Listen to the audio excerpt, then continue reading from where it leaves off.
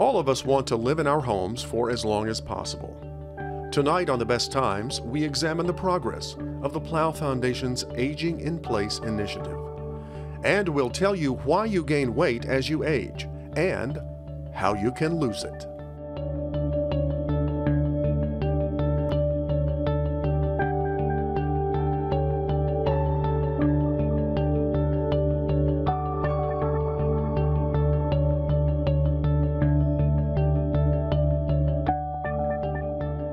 Funding for The Best Times is provided by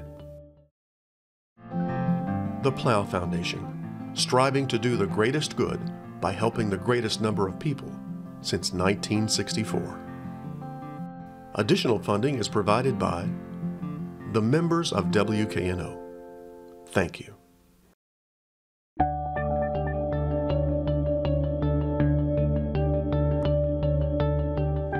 Hello, I'm Chris Hardaway. Welcome to this edition of The Best Times, a series that looks at life after 50. In a 2012 survey by the Plough Foundation, 94% of Shelby County seniors said they wanted to live in their homes for as long as possible. And why not? Like Dorothy said, there's no place like home. Yet census surveys report that nearly half of their respondents felt that their homes would only somewhat meet their needs as they got older. Take a look at your house. How many steps lead up to your front door? As we age, those steps can become a barrier instead of an entranceway. The answer to eliminating those barriers is something called universal design. It's a set of architectural principles that allows universal access to homes and buildings, which means that our homes can adapt to our needs as we age. For the past 4 years, a grant from the Plough Foundation has funded efforts to make modifications to homes owned by low-income seniors in Shelby County so that they can live in place for as long as possible. Tonight, we examine the success of the Aging in Place initiative.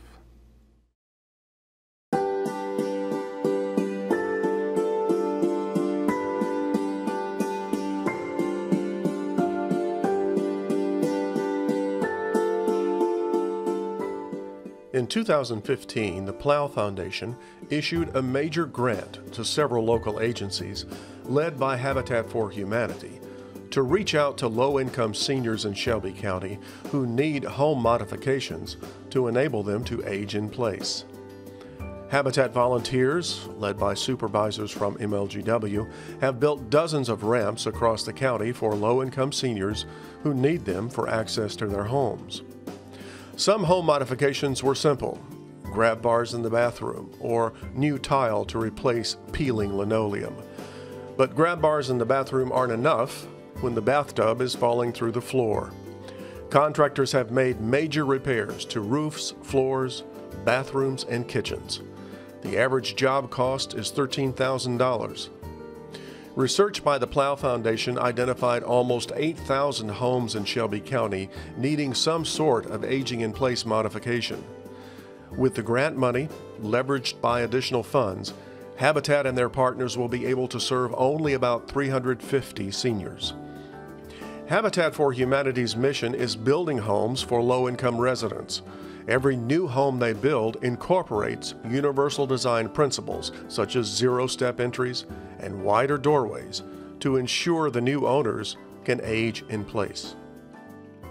To take a more in-depth look at universal design and to update the progress of the Plough Foundation's Aging in Place initiative, I sat down with Dwayne Spencer, President and CEO of Habitat for Humanity of Greater Memphis, the lead agency in the Plough Foundation's Aging in Place initiative.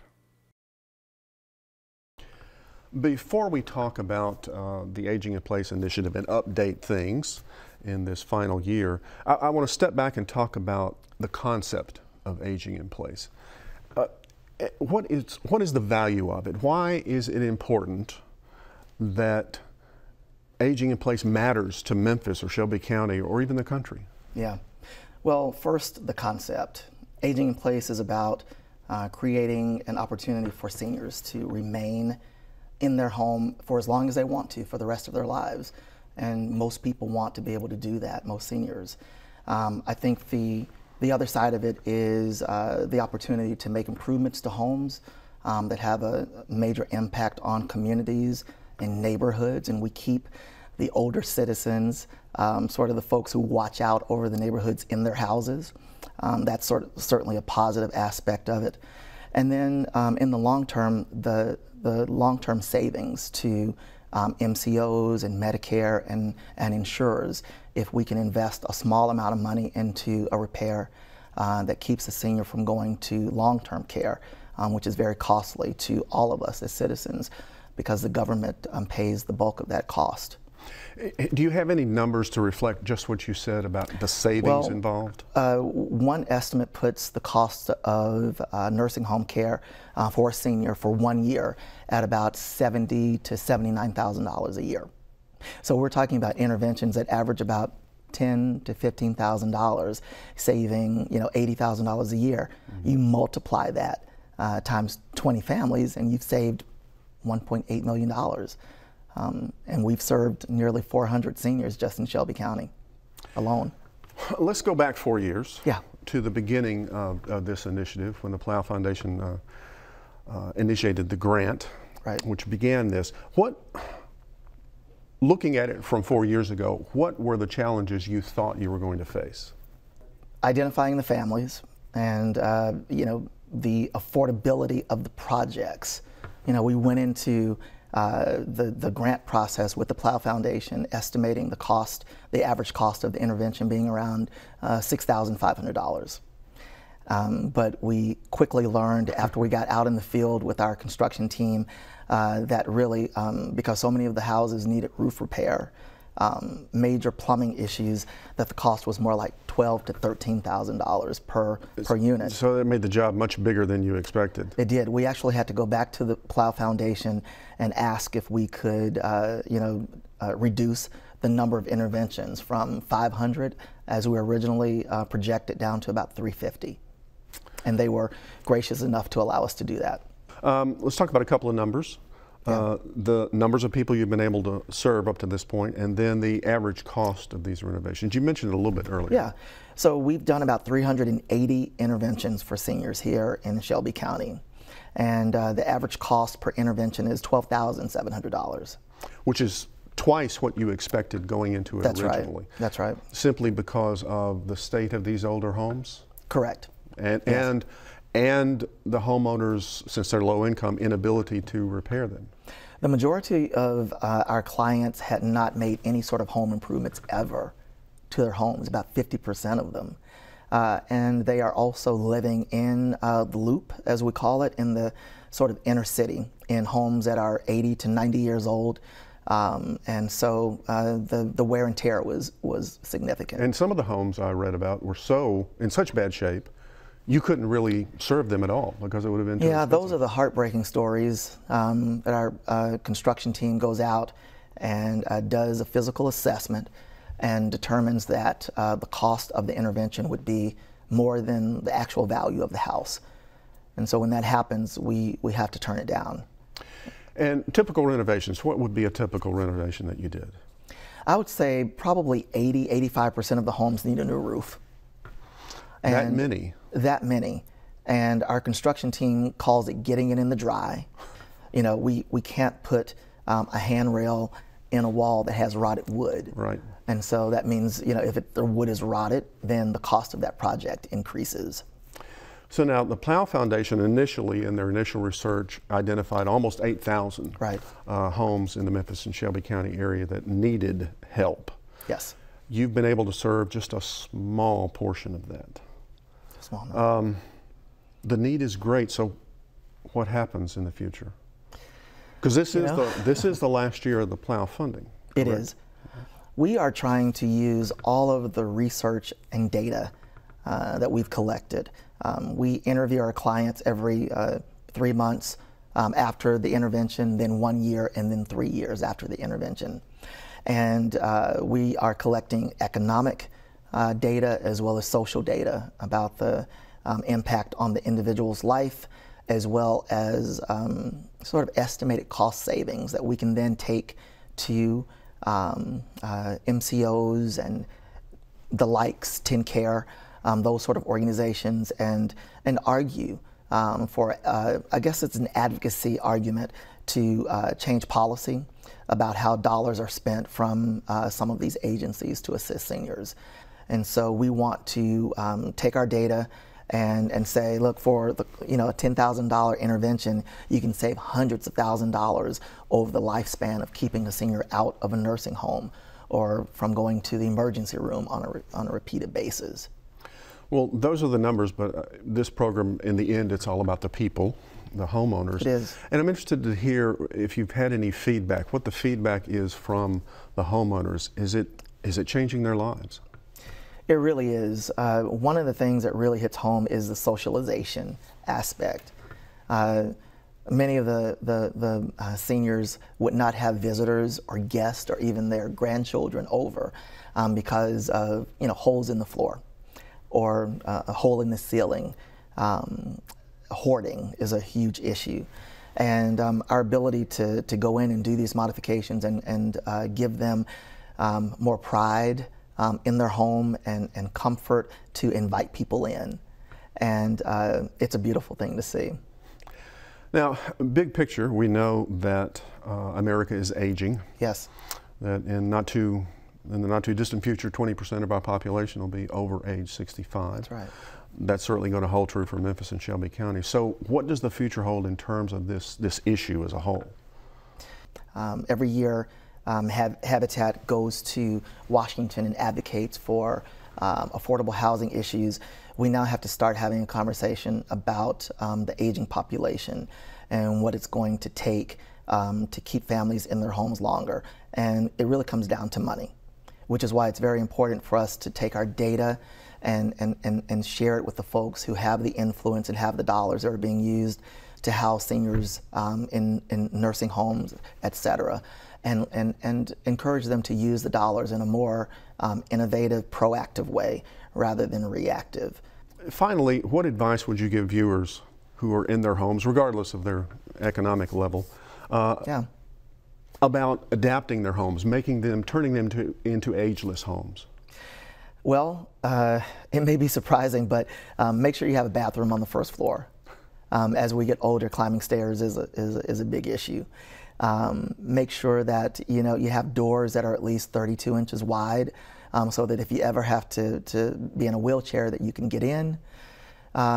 Lever handles on many of the doors in the household make them much easier to open. Those sort of things. Non-slip floors. Watching out for carpet where it kind of sticks up on the end and you can trip over it. So trip hazards. And then lighting. I don't think people really think about that. You're walking down a hallway that needs better lighting. Just brighten the space up some. So those sort of things. All right. Well, thank you for being on The Best Times talking about aging in place. Yeah. Thank you, Chris.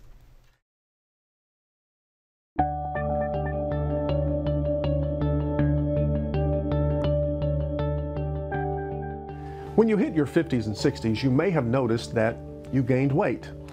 Now, it may seem like putting on a few pounds is an inevitable part of aging, but it's not. However, you are more susceptible to gaining weight after age 50 due to a variety of reasons. And sadly, it becomes harder to lose that weight as our age increases. But don't panic. Tonight on The Best Times, we investigate the practical science behind losing weight after 50.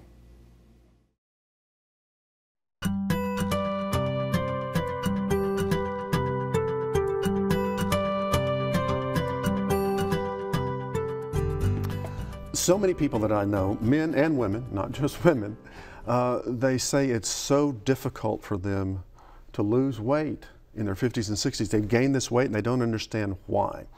Is weight gain an inevitable part of the aging process? Not necessarily. If you maintain your level of activity and maybe even do a little bit more, you are able to stave off that weight gain.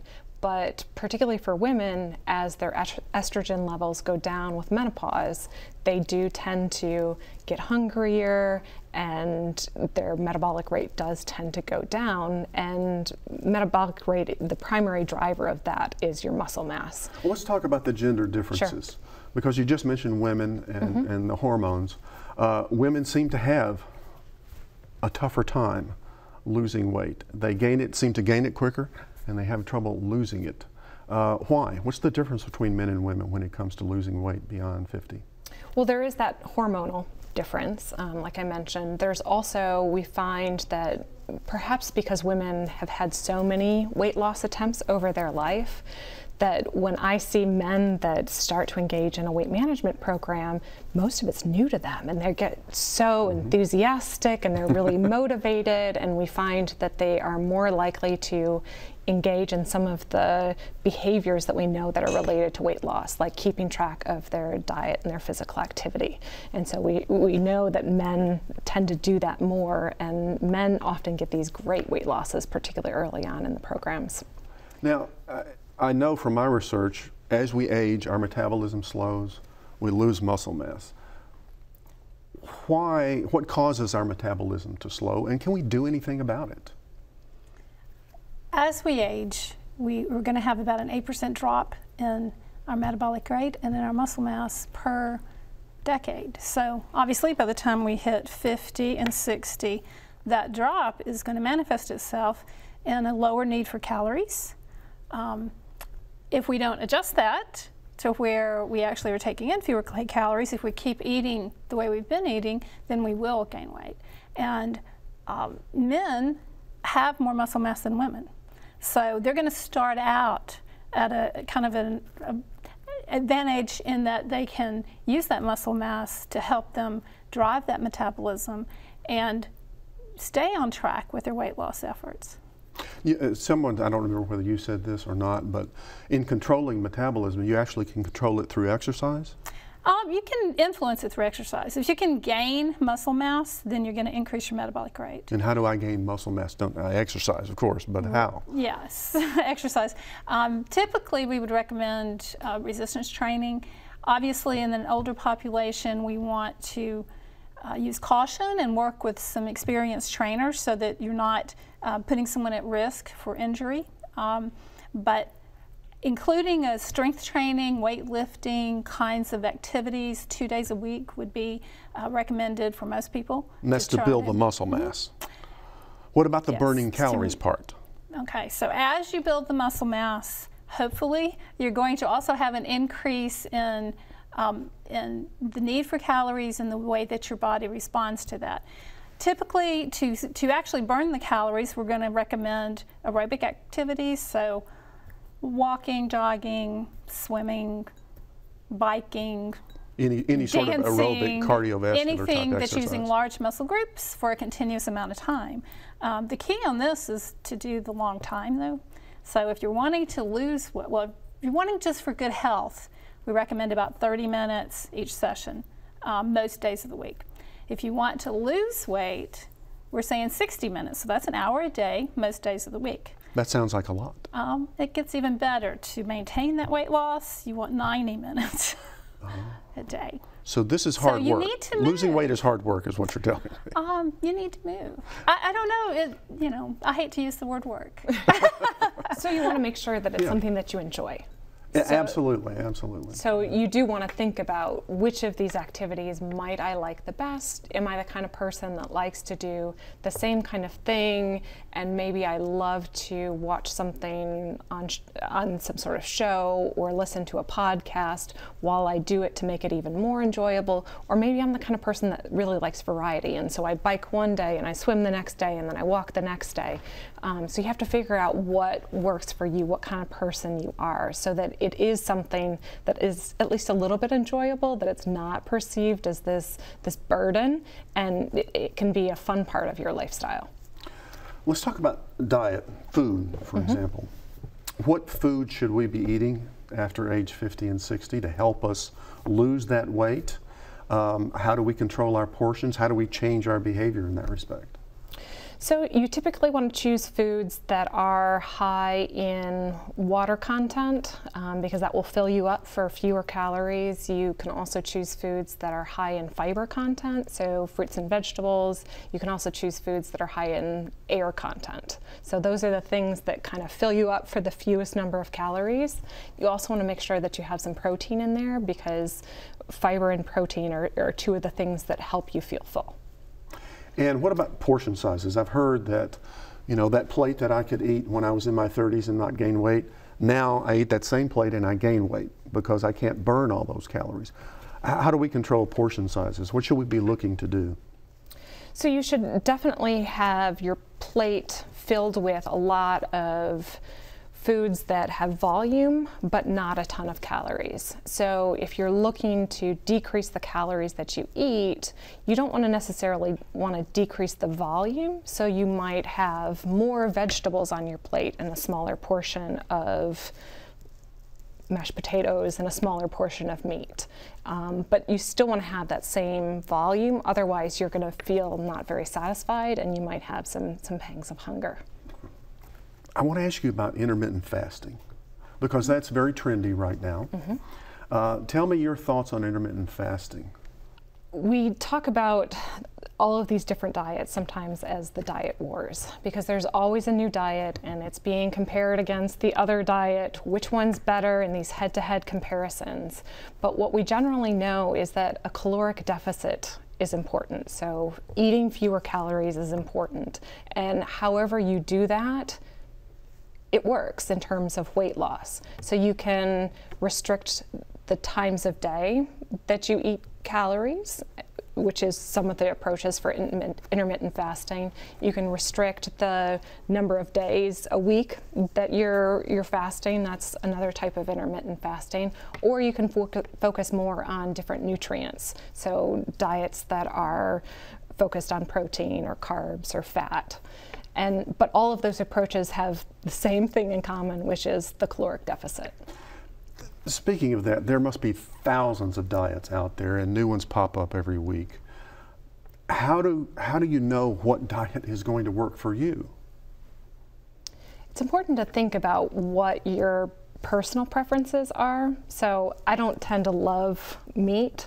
So a diet that really focused on a lot of protein would not work very well for me. I tend to be more of enjoying the vegetables, so a more vegetable focused diet might work really well for me. But if someone else is more of a meat and potatoes kind of person, then a different diet might work for that person. So I think you need to think about your own preferences of, am I the kind of person that gets really hangry and I need to eat all the time? Well, intermittent fasting might not be the best choice. It might not work for you. Yeah. That's right. And I think also to be very aware of the things that may motivate you.